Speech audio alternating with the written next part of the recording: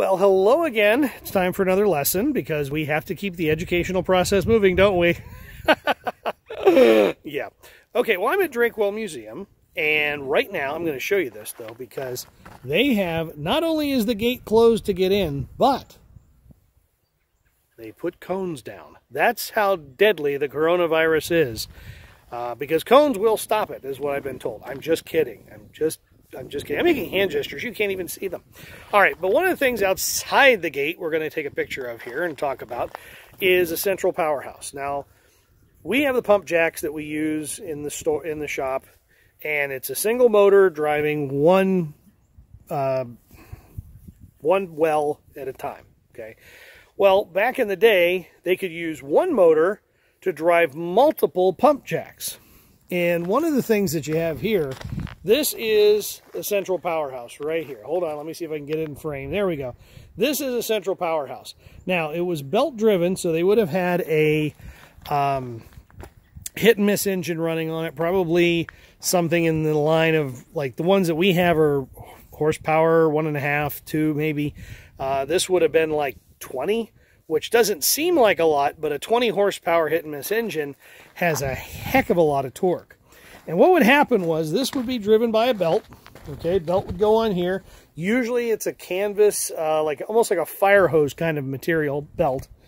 That would turn this gear, which would then turn this gear. Gotta hold the phone down there, Parsons. Would turn this gear, which would turn these units up here. Now, what was interesting was these didn't just spin around, okay?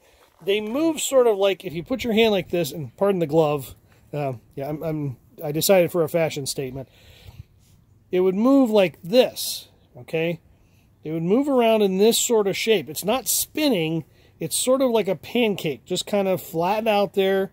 And each one of these holes, if you look right here, each one of these holes, and these connectors would be connected to a rod.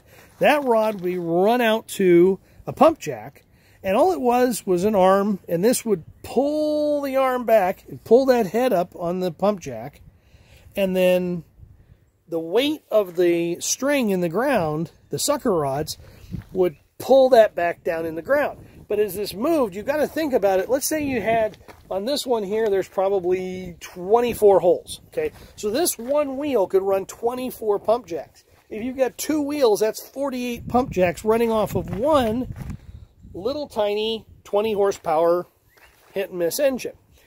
So what would happen was this thing would be spinning, but you have to think about it as a well is all the way up over here, over on this side, the well's coming down.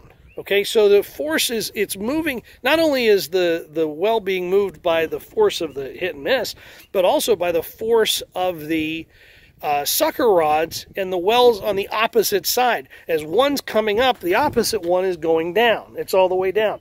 So think about it, it's sort of like if you've ever seen in the stadium when people do the wave and it goes around.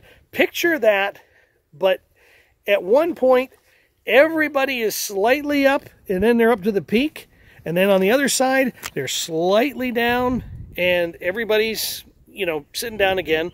So that's what this did. And it was a way to maximize the amount of energy being used for the process. Okay? So just something kind of interesting. And this is a big unit. I mean, obviously, I'm standing next to it. There are some that are bigger. There are some that are smaller. If we could actually get into Drakewell, I would show you the smaller ones because they have a really cute one over by the entrance to the main museum. So at some point, we'll get in there, I'm sure, you know, because you know me. If there's a back door, I'll find it somewhere into this place. So, but for right now, that's your lesson for today. Hold another 4 minutes of your life gone away, but I'm sure you'll be fine. All right, next lesson's coming up. Talk to you later. Doodles.